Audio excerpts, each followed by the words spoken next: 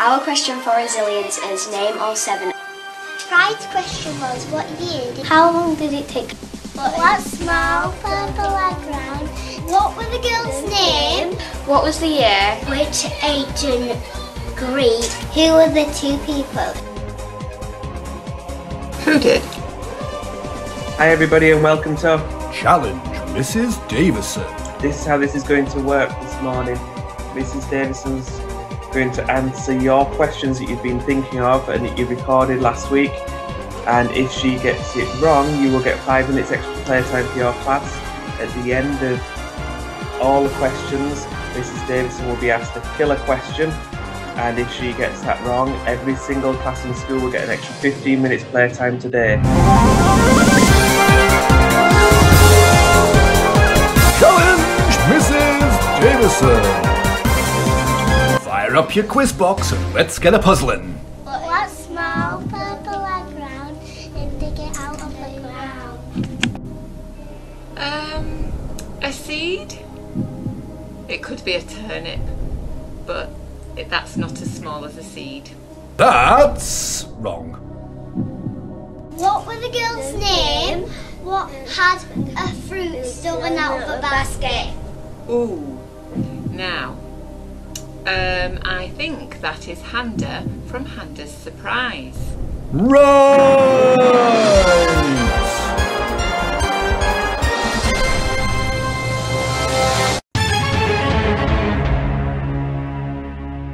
Time for something a little bit trickier. Pride's question was what year did Neil Armstrong go on the moon? That was in 1967. That's wrong. Forgiveness's question is how long did it take Home Charming to train for an astronaut? I would have thought that would take a very long time, but she's a very clever lady, so I'm going to go for 2 years. That's wrong. Responsibilities question is who were the 2 people who went onto the moon with Neil Armstrong?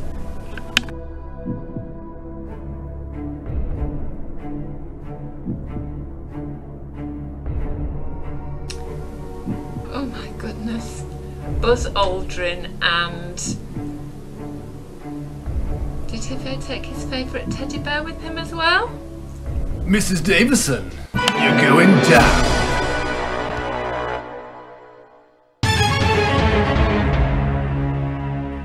Wrap your brains around this little puzzler. The question is for expectations. Which ancient Greek tried to put together all the city countries and try to conquer the world? The Greek city-states who united all the Greek city-states.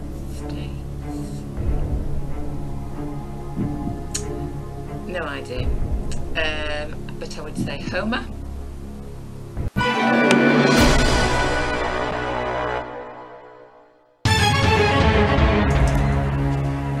In organisation's question is who was the messenger for the Athens army in ancient Greek times?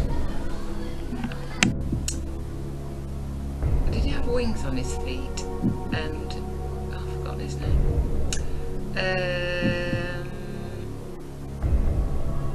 Pegasus, but that was a horse. I have no idea.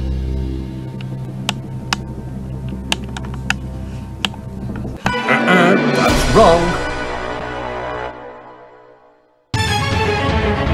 Optimism's question is why did Socrates, the ancient Greek philosopher, get executed? Because his ideas didn't quite fit with the ruling party at the time. That's wrong.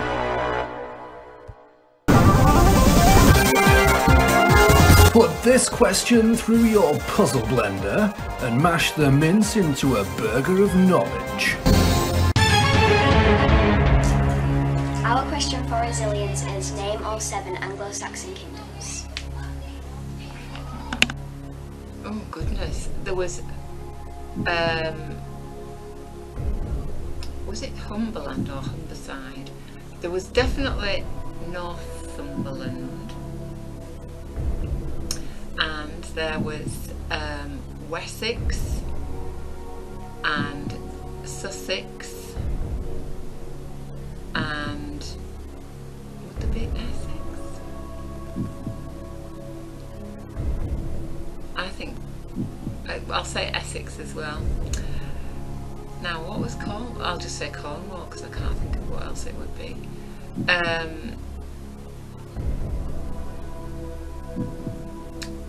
How many are there altogether? 7. So, I think Yorkshire was probably part of Northumberland, so I'll just leave that one out of it. And then there'd be Wales. I wonder if, yeah, we'll have Wales. So there's one more. Lancashire, no, that would be Northumberland, wouldn't it? Because Lancashire and West and Yorkshire came after that. Oh, I've said Wessex, Sussex, Essex, Cornwall, Anglia. No, that's East Anglia, because Anglia is the whole of England, isn't it? East Anglia. I'm not too sure about that. What were they then? That's wrong.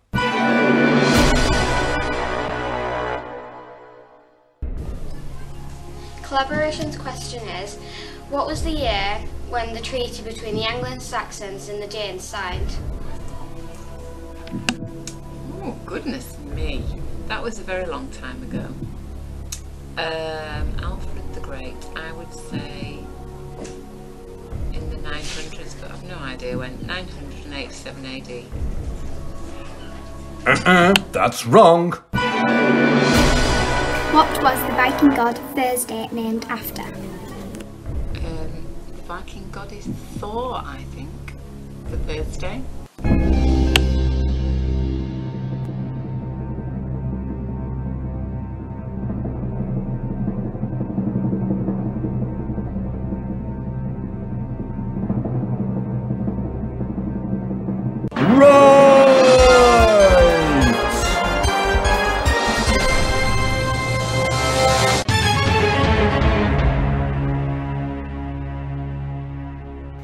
How long is the Maya calendar?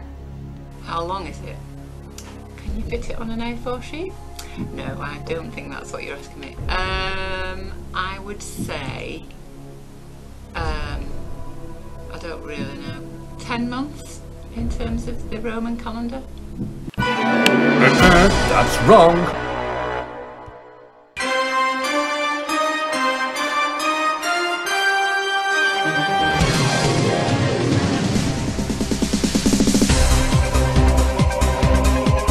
So this brings us towards the end of Challenge Mrs Davison. There is just one question to go, and I'm a little bit disappointed so far, Mrs Davison, because I did have a lot of sound effects ready for the right answers, but unfortunately I've not been able to use them. If my maths is better than your quiz answering, then you only got 2 answers correct. That means that 10 classes so far have an extra 5 minutes playtime to use. But we are going to the killer question now. The killer question: if Mrs Davison gets that wrong, every single class in school will get an extra 15 minutes playtime. That 15 minutes will be taken for Year 6 this week and for the rest of the school after the summer holidays, just because there's so many children isolating and not in school, it seems unfair to do it this week. Before I hand you over to Mrs Deering to ask that killer question, I just want to say a special thank you to Mrs Davison for having the courage and being brave in answering all of these questions. None of the questions were easy. I guarantee if I'd been asked them, I wouldn't have been getting them right either. So thank you, Mrs Davison, for being brave and being a good sport and allowing us to challenge Mrs Davison. We'll go and do the killer question now. and we will see whether you all get the extra playtime or not. So good luck to Mrs Davison, but I kind of hope that you get it wrong. Are you ready for the killer question? Which scientist developed the maths behind the global positioning system? Well, I know that it wasn't Escher, because I think it's likely to have been more of a modern day scientist. But it's a very difficult question. I wonder which class came up with that one, because it's very... No, I'm not cheating. I have no idea of the answer.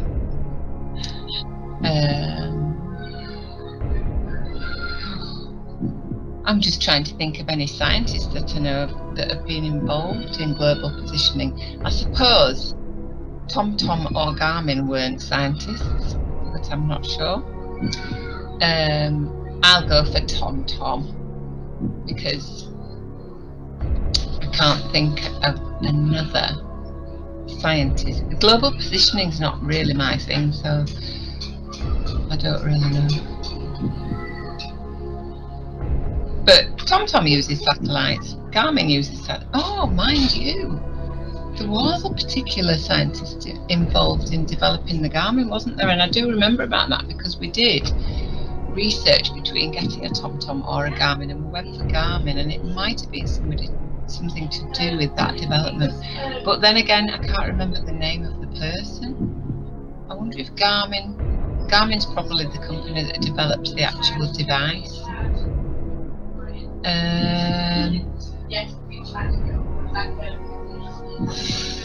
But I'll go for Garmin then.